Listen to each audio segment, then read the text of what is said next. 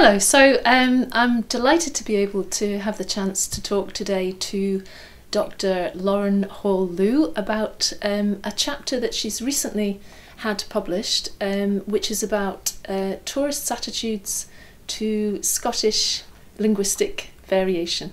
Lauren is a lecturer in social linguistics at the University of Edinburgh. So, hi Lauren. Hello. So I suppose the first question, why did you do the study? What sparked off your interest in that? Well, in sociolinguistics, one of the things that a lot of people study is language attitudes. And language attitude studies generally look at how people in a community feel about the different ways of speaking in their community. So usually, you know, what way of speaking, what accent, what dialect is intelligent or friendly, and those are usually different things. And a lot of work has looked at that sort of within community study, and that community could be as large as the UK, so seeing what people in the south of England think about Scottish accents, that sort of thing. And this project is specifically looking at what visitors to a place think about variation. So it's a different angle, and it came about because of work in collaboration with a tourism researcher. So in tourism studies, they're interested in looking at how places construct authenticity to market it to tourists. And so where did you find your tourists, and were they sort of primarily from England, or were they sort of foreign speakers? I mean, could they even tell the difference between variation in Scottish accents? Yeah, it's a good question, and it's one of the things that we wanted to find out. So we were interested in the role of a tourist's motivation to travel and how that might interact. So the idea is that some tourists really do go looking for authentic things, and others are just going to look for a good time. So the way that we kind of played with that is to capitalize on the Edinburgh Festival Fringe. And so most of our data collection happened right here during the Fringe Festival, and specifically targeting people who were here because of the Fringe, and then getting other tourists who were here not because of the Fringe, and comparing those two. And what sort of questions did you ask them? So we first wanted to find out why they were there. So we asked them like why they came, what they had done, how interested they were in Scottish culture, in experiencing authenticity, those kinds of questions, and just a bit about their background so we could figure out if their linguistic and cultural background played a role. And then we specifically asked them to rate accents. And so did you go into the study with a set of expectations of what might come out, and how did that work out? We expected that they would want to hear a Scottish accent on the Royal Mile from a tour guide more often than they'd want to hear it from someone selling them a train ticket, or the Fringe Festival.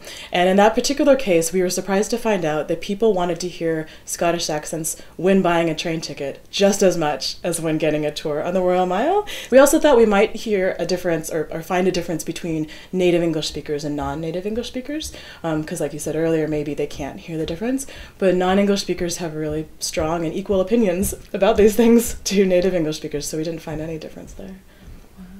And was there anything else that was surprising? I suppose Scottish is sometimes seen as difficult to understand, or you might not sort of be able to comprehend it, or they might have to slow down. Or did anything sort of contradict what you'd thought might happen?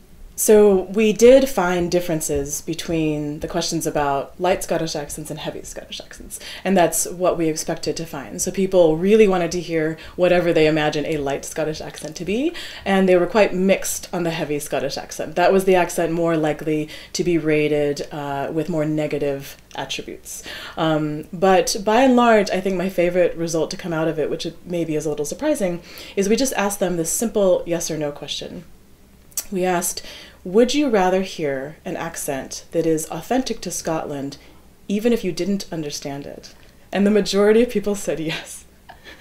So it's so important to them to hear something that they think is authentic, that even if they don't understand it, that's part of actually what they are here to experience. So I suppose the next thing is, do you see any sort of practical applications for your findings in a way? I guess it could be useful to the Scottish Tourist Board for adverts, or is that already a kind of thing that they use? Right, so it was interesting because we started this project in 2012, and at the time there was nothing on Visit Scotland, which is like the big website for tourism in Scotland. There was nothing on Visit Scotland that was about accents. And then around, I think it was February 2013, suddenly there was a single page that popped up that was about accent pride. And it was talking about how, despite the fact that people find it to be a single accent that's coarse and hard to understand, actually it's very varied, regionally diverse. Some are more or less easy to understand. And it had this nice little video that had a single performer performing all the different accents, the regional accents around Scotland. And so it's this one page, and it was starting to get at basically what the implications of our study would be, which is that accent is, in a way, what tourism scholars call an intangible commodity, that it is something that the tourist seeks when they travel, and it is something that could become a product in a way. So it's obviously it's something that people are more and more interested in, accents as a kind of tourist commodity. Have you thought about perhaps extending the study to, say, the north of England, where there's a lot of variation and increasing tourism, I suppose? Would you do the same study somewhere else? Yeah, no, that's a really interesting idea. I think it's a really viable idea. So there are other projects being done by other scholars across the world.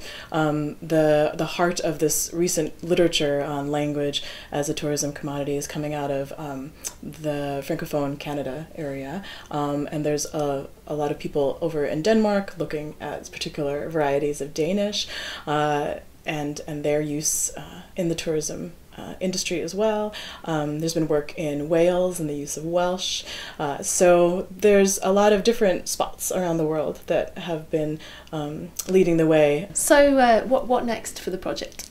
So there's two directions that we're hoping to take. One of them is to do the same thing but expand the types of tourists that we get. So have more of the non-native English speakers, people from other countries that we haven't looked at yet, and also specifically to look at something called the ancestral tourist.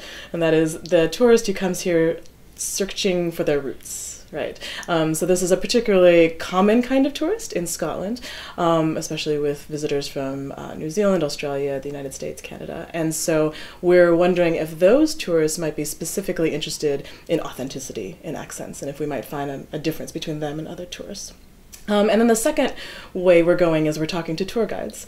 So a couple years ago, my research assistant interviewed 38 tour guides in Edinburgh and specifically asked them how much they thought about this. So how much they tried to play up interesting accent features and language features in their tours.